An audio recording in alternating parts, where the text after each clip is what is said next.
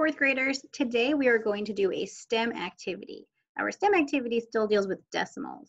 So our I can statement is still about decimals. Today our I can statement is I can order 4 decimals from least to greatest.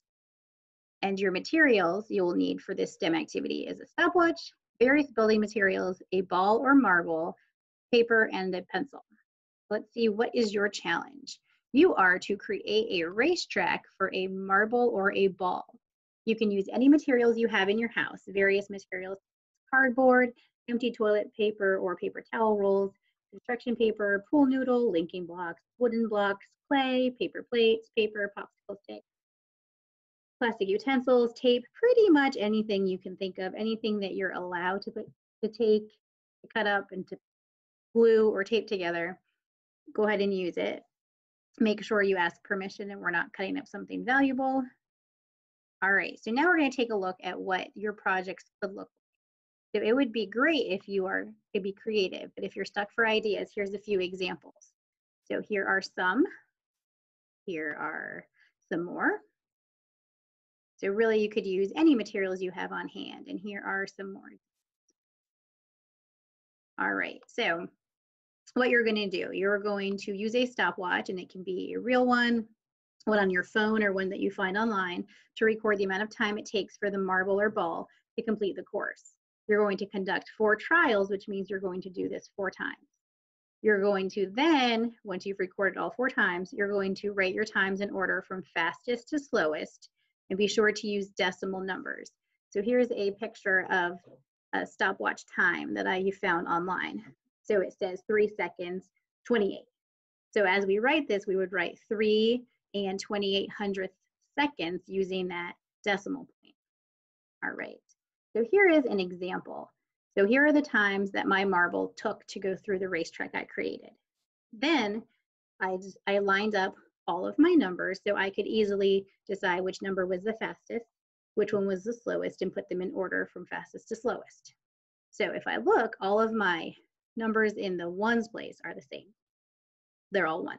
They all have a decimal. So my next place I'm going to look is the 10th place. Here I have 2 numbers with a 3 and 2 numbers with a 4. I'm looking for the fastest or the number that is the least, so I know I want to work with my 3s.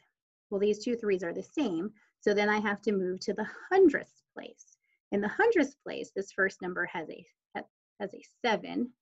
The second one has a 6. So I know 6 is less than 7.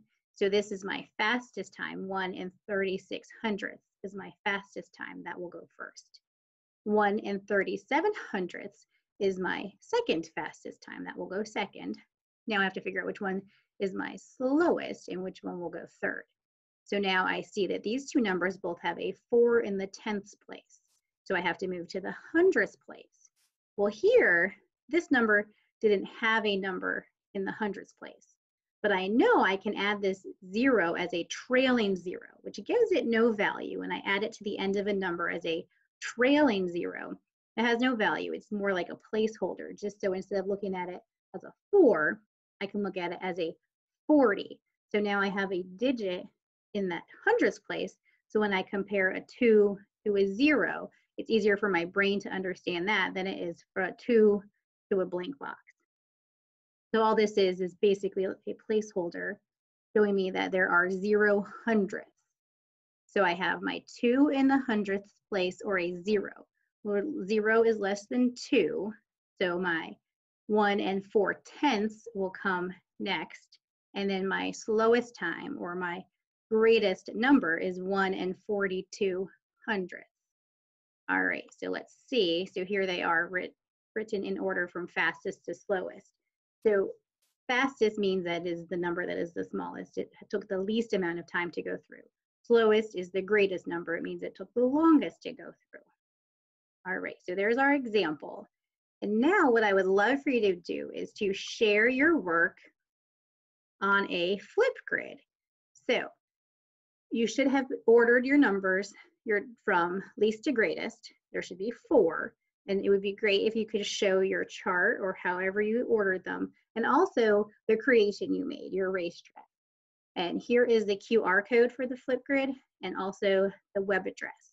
So you can use either of those to show your 4 decimal numbers from least to greatest or fastest to slowest, and also your racetrack.